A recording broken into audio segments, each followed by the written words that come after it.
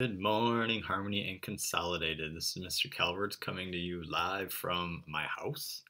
Hope that you guys are having a good day. I'm enjoying this time off while also still finding time to learn.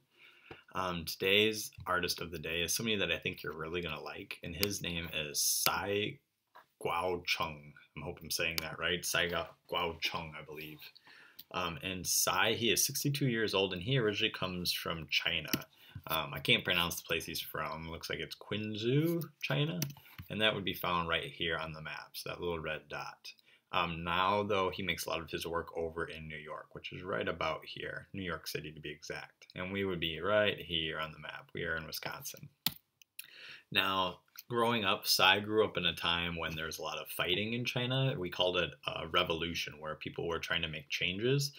And when a lot of this was going on, there were oftentimes a lot of fighting. There were cannons, there were fireworks, there were bombs being set off. And this actually really inspired Cai growing up. And he decided to make his artwork actually using gunpowder. So kind of reminiscent or kind of drawing inspiration from those explosions that he had growing up. Right, and here's an example of his work. So when we see his artworks, what has happened is he actually puts gunpowder on them and then lights it. And it'll actually burn marks into the painting. So all this black that we see, that's actually where gunpowder has burned itself onto his paintings or his canvases. And here's a picture of Cai actually making his artwork. So we see Cai right here.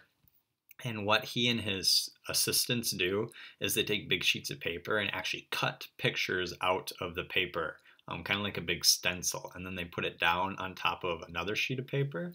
And he puts the gunpowder in the areas where they had cut pictures out. And what happens is by making that stencil, it actually burns the picture into the cutout parts while kind of keeping the areas where there's still paper. It kind of keeps those areas from burning, kind of smothers the flame so it doesn't burn the whole entire canvas.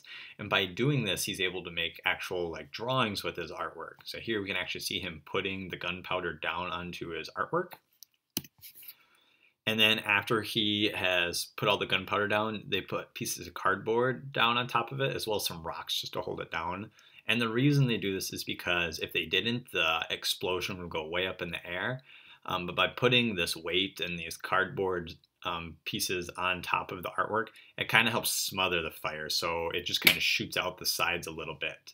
And that just keeps everybody safe. Right, so we can see here he's lit it and it's exploding, and you can see it shooting out the edges. Here's another view of a different artwork. You can see the plume of smoke. This one looks like it's probably almost done being lit. You can see just a little bit of it still left. Okay. And oftentimes too, when they do take these things, these pieces of cardboard off, things will still be burning, and he has a bunch of assistants that help him, and they'll go and they'll help to actually put the fires out as well. And then because he can make those stencils and kind of control what it is that he is making, he can turn these things into pictures. So here we see a bird, see the big wings and its tail feather, and then it's kind of like beak or face area right in here. Here we see a drawing. Looks like it's probably in China somewhere, judging by the architecture of it. We see some buildings. I see a horizon line or the ground way in the background. Some smaller buildings too. It looks like this is another kind of landscapes. Looks almost like cactuses actually. So it's probably a desert somewhere. And remember that all the black that you see, that is actually where the gunpowder has been lit, and it burns into the paper. Notice how large the artworks are too. They're not small. They really take up a big space. So look at how big this room is and how it kind of wraps around. I'm sure we can't even see the whole entire thing in it. But he doesn't just make artwork on paper. He also makes artwork in the sky. So he puts on these big performances where he sets off fireworks and creates almost paintings in the sky. Here we see he's actually making flowers. And so we see like these stems with the red coming out of the top. So he's very smart about how to use these materials that he has. So that way he can kind of control the shapes that they make, the colors that they make, when they're going to set off. So there's a lot of planning that goes into this. Something that he did not too long ago that he'd been working on his entire life was called the Sky Ladder. It actually took him 4 tries to actually complete it. So this is his 4th attempt when it finally worked. And actually, there's a documentary on Netflix about this, which I haven't had the chance to watch yet, but it looks pretty cool. But basically, he made this huge ladder because he wanted to connect the Earth with the universe or space. And he made this huge ladder that's actually about the length of 5 football fields. So really, really, really long if you think about how big a football field is. And then when he lit it, it started from the bottom and began to climb its way up into the sky. And this ladder that he used is actually being held up by a big balloon. You can see it up here in the corner, how that helps hold that big ladder up.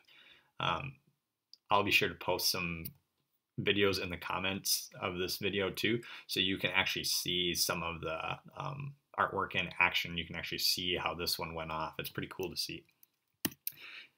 Here's another one of his paintings in the sky. You can see how it's exploded on the ground and then shoots up in the air, and they all kind of blow up at that same distance. And these ones are all black.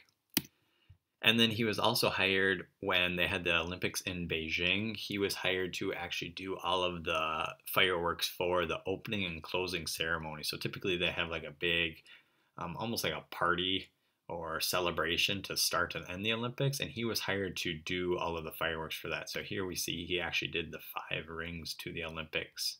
And this was just a small part of it. He did much more than this too. So hopefully you guys liked Cai. Check out the comments on my Facebook page, and I'll post a few videos so you guys can actually see what his artwork looks like in action. It's really, really cool. Hope you guys enjoyed learning about Cai. Otherwise, have a good day.